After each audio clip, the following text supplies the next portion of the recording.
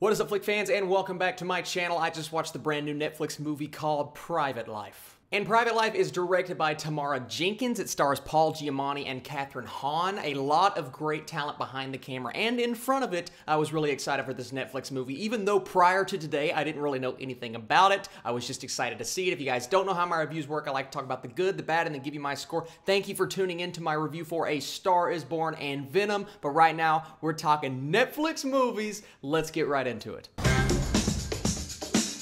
So an author is undergoing multiple fertility therapies to get pregnant, putting her relationship with her husband on edge. And that is actually the summary on IMDb, but there's a lot more to this story. It's a very emotional story with a lot of different climaxes within those smaller stories. It's a very well done drama. When I say climaxes, I don't mean the definitive climax of the film. I just mean like multiple stories come to a head multiple times within this film, and every single time it happens, I'm very invested. And I think that's because the characters were so well written. This is some of the best writing I have seen on Netflix all year, and this is absolutely one of the better movies I have seen. Now, I already know what a lot of people are going to say. I'll get into that in the negatives. It's not necessarily a negative of mine, but I know a lot of people are going to have some problems with the ending, and I'll get this out of the way right now. I don't think the ending was that bad. Sure, I don't want to say exactly what happens, but it kind of leaves you on edge. It's very ambiguous. Okay, what really happened here and what is going to happen after the credits are done rolling? I think that's the point of the ending. I think that is real life. Sometimes you are left wondering what is going to happen next and you don't get all of the answers. And when I say that is real life, I mean this entire movie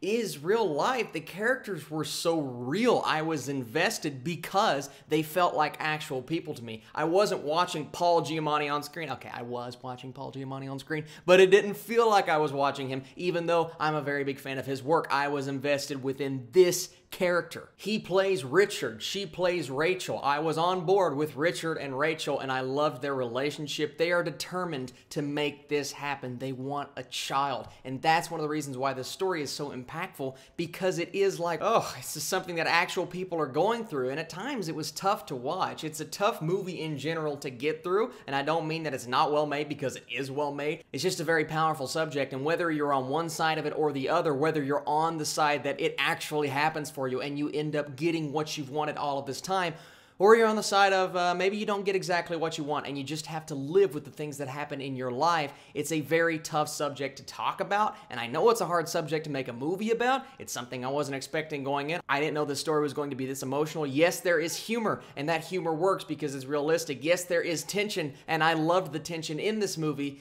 It's just the subject and the topic. It's not something that everybody's going to want to watch. It's not something that everybody's going to be a fan of. It's one of those movies that I never see myself watching again, but I think that's okay. It's kind of like Manchester by the Sea. I will never watch that movie again because it is so emotional, but it's also really well done. And I'm not putting this movie on that level of filmmaking. I'm just saying it's a lot more well done. I was surprised with Private Life. I didn't think it was going to be this well made, but my goodness, she has so much talent behind the camera.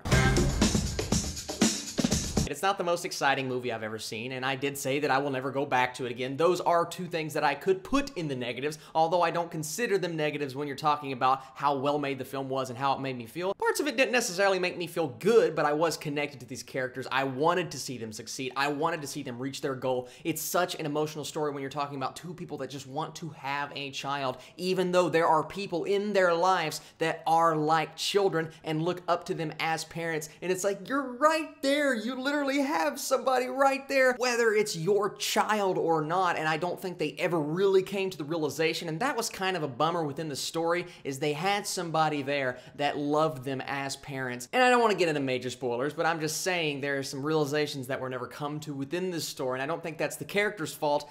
I think it's more on the side of the writing, but I still thought the writing was really well done. Yeah, it's just not a movie that you're going home and talking to your friends about. It's like, oh my God, did you see Private Life on Netflix? That thing's just, it's exciting. That's not really exciting. It's just a drama that a lot of people will say, well, that's just a Lifetime movie. Why wasn't it on Lifetime? Well, it wasn't a Lifetime movie. It was a lot better than a lot of the Lifetime movies because of the writing and the directing, but I could see how you're not on board with a subject like this because it's a hard one to get through. It's a hard one to stay through the ending for. It didn't really make me feel great at times just because of the arguments that they get in, and it's trying to accomplish this goal, and you can never really accomplish it. It's a hard thing to convey in a movie. I think she did it well, but there were parts where I had some minor issues. I think some parts of the story could have been fleshed out a little bit more, and while I didn't have problems with the final scene, I did have a little bit of issues with the ending. It's like these parts that I really wanted to be explored, that they were building up to, they never really went down that path. I was slightly disappointed with some elements in the filmmaking, but it's not a major problem that I have, guys. Overall, this story was very surprising. It was emotional. It's something that you rarely see on Netflix. It's not going to be for everybody because of the slightly ambiguous ending, and even an ending that I will say